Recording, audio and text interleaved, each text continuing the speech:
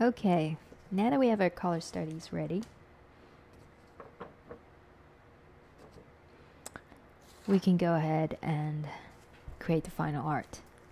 Now I'm using an A5 sheet of paper that's by Clairefontaine. It's a mixed media type of paper that is 115 pounds in thickness, and it's a cold pressed paper wherein one side is heavily textured and the flip side is a little more smooth. And so I went ahead and drew our illustration on that side, the smoother side, in a cleaner version of our thumbnails and a little bit more detailed version. So what we're going to do is we're going to go through each of them and color them in using our custom color palette. Are you ready? Let's get started. Yeah, we leave some white area there because she's a combination of orange and white. Now, let's color in the background. Start from the tip with the side of the pencil. As you go lower, you get thicker with your strokes,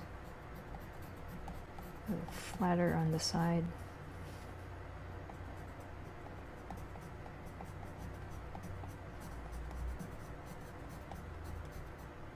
Yeah, being mindful not to go outside of the margin. And then we'll give it some triangular trees.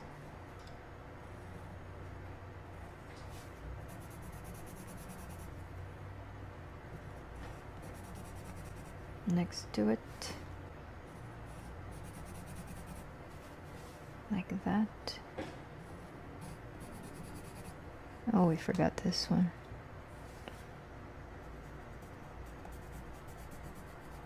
Right. And then, looking a little too orangey, so we're going to add some pink bushes there. Maybe some here. No, it's too symmetrical. We need to vary it a little bit. Alright, so we'll draw in the background, this middle ground. Remember, we're going to do distant trees, triangular distant trees. So, what we'll do first is lay in the terrain, hatching for the terrain. So similar to what we did here, but using this color. So we'll run through the terrain like this. And you're free to tilt your paper so that you don't have to tilt your hand, the angle in which your hand is drawing and laying in the parallel lines. So, alright, and then go with the red orange, making sure our pencil tip is very sharp because we're drawing something far away. Now, we need to make this look harmonious, so we add a third color. Like each color is a note that you play on your musical instrument. So, in a similar way, it's like we're playing a chord, 3 notes together, 3 colors together. You look like they're singing together.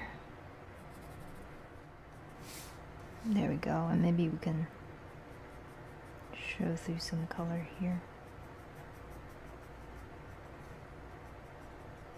to suggest that the fog is like billowing, something like that. And so that's it for this upper half of our illustration. Let's color in this little land bank here. Oops.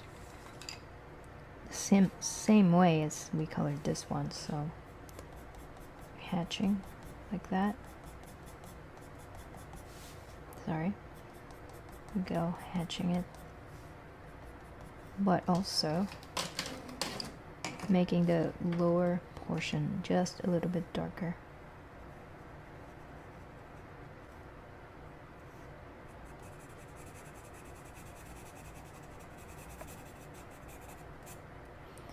Something like that.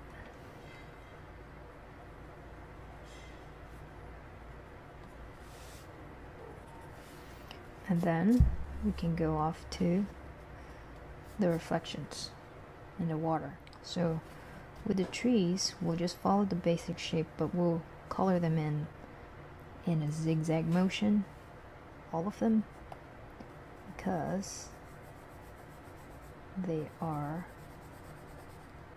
supposed to suggest ripples in the water.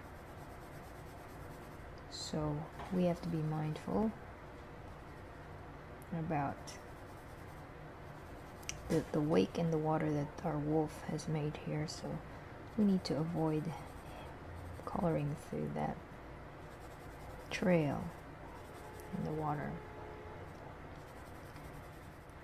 Sometimes I think I should add just a little bit more detail in there. Now, since this is a bigger artwork, I use, instead of pencils, I use this wax pastel by Caran d'Ache as well.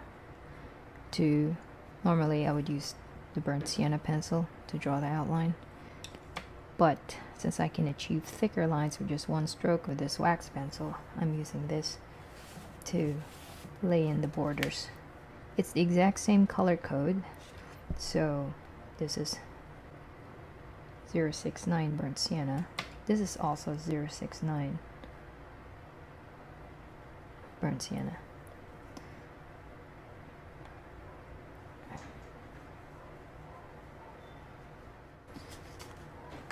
Yeah, if we had drawn on this paper, this is cold press, there's more texture in here.